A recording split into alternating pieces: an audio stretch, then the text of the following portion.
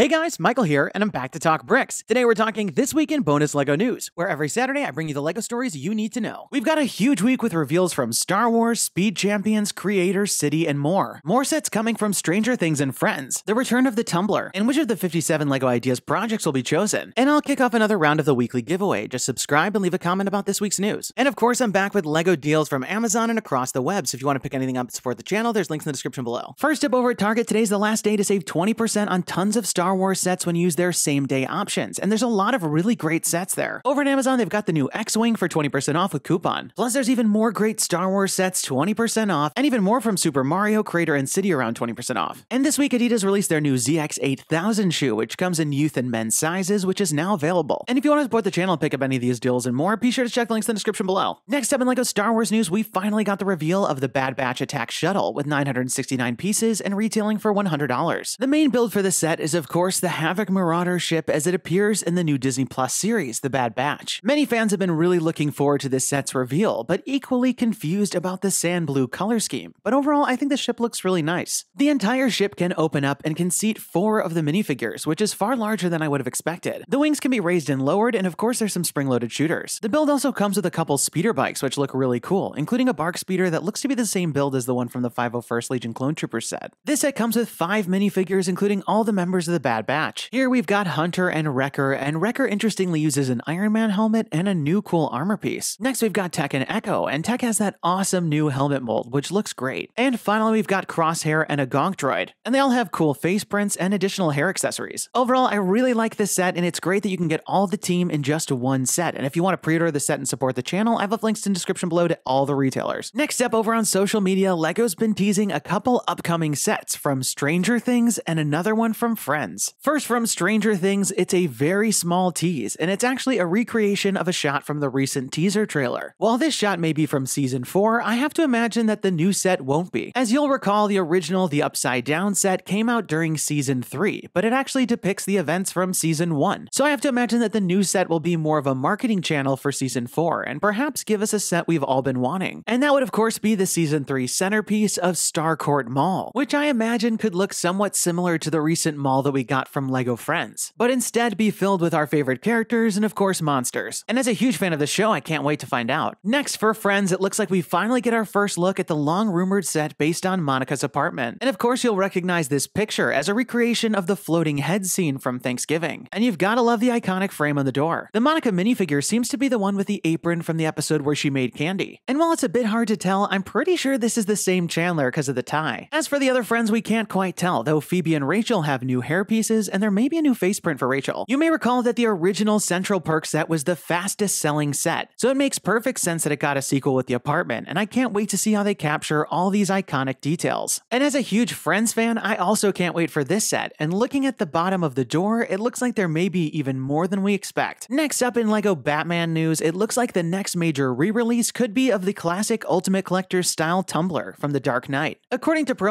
the new version will have 2,049 pieces and retail for €230. The original model was one of my favorites, and it definitely makes sense that they would re-release it for people who didn't get their hands on it originally. And I'm personally most curious to see if we'll get any different minifigures this time around. And beyond the large-scale set, it looks like we're also going to be getting a smaller scale one, like the classic Batmobile which just released. The last smaller scale Tumbler we got was Bane's Tumbler from The Dark Knight Rises, so I would love to get an updated version, especially since I never got the original Tumbler from the LEGO Batman line. And I'd love to keep building out my small-scale series, so we'll have to wait and see. Next up, this week was another huge week for reveals across all of our favorite LEGO themes, and there's honestly so many sets to break down, so let's get started. First, from LEGO City, we've got the Wildlife Rescue Camp. This set is just jam-packed with scenery, vehicles, and of course tons of new animals. There's a treehouse base that spans the river and a section with a cave for the lions, and I love the white variant for the lion and the cub. There's an awesome elephant, a rescue truck, and I love that minifigure's new hairpiece. This set also has variants for the monkeys and that eagle piece, plus even more vehicles. Next, we've got the Seaside Police and Fire Mission, and I can't exactly recall how many sets come with both police and fire people. While this set comes with quite a few builds with that police lighthouse, helicopter, fireboat, and speedboat, I do find this a little underwhelming, maybe because it's a 5+ set. For LEGO Creator 3-in-1, we've got the medieval castle. Just like with last year's pirate ship, LEGO's using the Creator line to resurrect some of our favorite classic themes. And this new castle is super unique and definitely hits the spot. I love how there's a ton of areas for play, and it looks like you might even be able to connect multiple sets together. This set can be rebuilt into this large castle castle tower with trebuchet. The other build seems to be a sort of medieval marketplace with a great windmill build. Next up, we've got the crocodile. This one definitely looks fierce with all those teeth, and it seems to be able to be posed around. And the build can be rebuilt into a frog as well as a large snake. And finally, we've got the fish tank, and I love its colorful designs for the fish and the different elements. And it reminds me a lot of Finding Nemo. And it can be rebuilt into this treasure chest and sword, as well as an art easel with a painting. Next up for Harry Potter, we're going to be getting another accessory set, and this time it really feels like an expansion on Diagon Alley. Included, we've got Harry Potter, Rufus Scrimgeour, Daedalus Diggle, and Doris Crockford. But interestingly, most of these pieces are actually reused. At the center, there's a table with cool accessories, and at the bottom, we've got a printed 2x3 tile with the sign-up sheet for Dumbledore's army. Also announced were brickheads for Harry, Hermione, Ron, and Hagrid, plus our first brickheads for Voldemort, Nagini, and Bellatrix Lestrange. Interestingly, the students this time are a bit smaller. As we can see here, Harry is scaled more so with the old Hedwig versus the old Harry. And the Hagrid is different than the older one and will be good for those that missed the promo. And I'm a huge fan of this set with a really unique design for Nagini, and I love Bellatrix's hair build. Next up, Speed Champions is back, and there are 3 individual cars coming this season. First up, we've got the Koenigsegg Jesko. This one stands out to me with its unique front end and spoiler design. Plus, I love the little pops of color. Next, we've got the Toyota GR Supra with its fun yellow color scheme and really nice details. And finally, we've got the McLaren Elva, and I like the unique design with no windshield and the printed seats. Next, we've got the Chevrolet Corvette C8R race car and 1968 Chevrolet Corvette. I always like these Speed Champion sets that come with a retro car in addition to a new one, and I think both of them look really nice. Next up, we've got the Mopar Dodge SRT Top Fuel Dragster and 1970s Dodge Challenger TA. This 70s Challenger in purple looks really exceptional, and I think the other drag racer is certainly unique for the line. And finally, we've got the Ford GT Heritage Edition and Bronco R. The Bronco looks super beefy, and I really love the color scheme on the Ford GT. This one's definitely one of my favorites. Next, from LEGO Disney, we got the last set from Mickey and Friends with Mickey Mouse and Donald Duck's farm. With this being a 4+ set, the real draw for me are these farmer versions of Donald and Mickey, which look really nice. But the set also includes 4 animals, including this brand new sheep mold. Plus, the farm looks nice with some printed pieces. We're also going to be getting brickheads for Huey, Dewey, Louie, and Scrooge McDuck. And while the designs are simple, they're spot on. And we're also going to be getting one for Daisy Duck, which helps us round out the core characters. Next up in the Botanical Collection, we're getting another set with the Birds of Paradise. This set contains 1,173 pieces and will retail for $100. The overall design looks really nice, and unlike the flower bouquet, this one does come with a pot. But with that said, I'm not sure that this has the variety that the flower bouquet had. The build is very impressive and I think will look really nice in your collection, but at $100, it feels a little bit steep for me. And if you want to support the channel and pick up the set when it comes out in August, I've left a link in the description below. Next up from LEGO Architecture, we've got the Taj Mahal with 2,022 pieces and retailing for $120 in the US. The Taj Mahal looks really great in this LEGO Architecture style, and it's a nice alternative to the extra large Creator Expert Taj Mahal that we got previously. There's a lot of detail packed in here, and it's always interesting to see how they capture these details in micro scale. And I think this makes a nice display piece that's much easier to place than the larger version. Next from the LEGO Brickheadz Pets line, we're getting another set with a Dalmatian and puppy. The builds here look super cute, and I love all of the printed detail. And just like the others, it comes with a dog bed. Next up in LEGO Masters news, we got our first look at Episode 1 with a new trailer. Will definitely seems to be back to his old antics, and it's so great to see Brickmaster, Amy, and Jamie back on screen. It definitely feels like they're upping the ante for Season 2, and I can't wait to see how these new contestants handle all the new challenges. And as a huge fan of the show, the June 1st premiere can't come soon enough for me. But Season 2 of my LEGO Masters podcast, TalkBricks Masters, will actually be starting early with some pre-season coverage, so be sure to subscribe with the link below. Next up in LEGO Ideas news, we've got the biggest review round yet for the first one in 2021, with 57 projects. The licensed projects often get a ton of attention, and there's a lot of really good ones this time around, including The Simpsons, Portal, 2 projects for The Office, 2 projects for Lord of the Rings, multiple Disney projects, and Nintendo projects. And it's sad to think that most of these wouldn't get made. With so many projects all at once, it's easy to see trends, such as that people really want classic castle, more NASA and space sets, and of course modular buildings. But as a lot of these concepts overlap with existing lines, I'm curious to see which, if any, we'll get. Another trend we see are these sculptural builds, which I feel like LEGO's been leaning into with the 18+ line. I just pray that LEGO makes more than one of these, because there's so many deserving winners this time around. But as always, we're gonna have to wait and see. And the exciting news is that we should be finding out the results of the third 2020 round this summer. And speaking of LEGO Ideas, there were 2 more projects for the next round of review that hit 10,000 supporters. First up, we've got Movie Set. This project is super unique as it actually has builds for 8 different facades to allow you to create different films using your smartphone. And the designs are highly detailed, looking like the front of most modular buildings. And I love how all of the different facades can be combined to really fill out a full building. This one definitely takes me back to the LEGO Studios line, and I think this would make a really cool display piece. Next up, we've got Imperial Island Fort, which definitely takes me back to the classic Pirates theme. The design is definitely unique here with all of the island details with the palm trees and the rock texture, and I think this set would be perfectly at home with the Pirates of Barracuda Bay set that we got. As a fan of classic pirates myself, I'd really like to get this one as a set, but a couple of these Imperial projects have made it to review, and none have made it through, so we'll have to wait and see. So there you have it, folks. That was this week in bonus LEGO news, and with LEGO in 2021, there's always more surprises. Out of everything here, I'm just so excited to find out what's coming next from LEGO Batman, Stranger Things, and of course Friends. And with lots of the summer 2021 sets already being revealed, the next wave will be fall and winter wave sets, which I'm just so curious about. Be sure to leave this video a thumbs up down below as it really helps the channel, and don't forget to subscribe because I'll be back next Saturday with even more LEGO news. And let me know your thoughts in the comments down below. What did you think about all the stories? And which one are you most excited about? And now we've got this week's giveaway winner. Congratulations! And be sure to email me from the About page on my channel so we can coordinate about the prize. And if you want to enter this week's round, just leave me a comment about this week's news. You must be a subscriber to win. And definitely turn on notifications to find out when my next video is posted,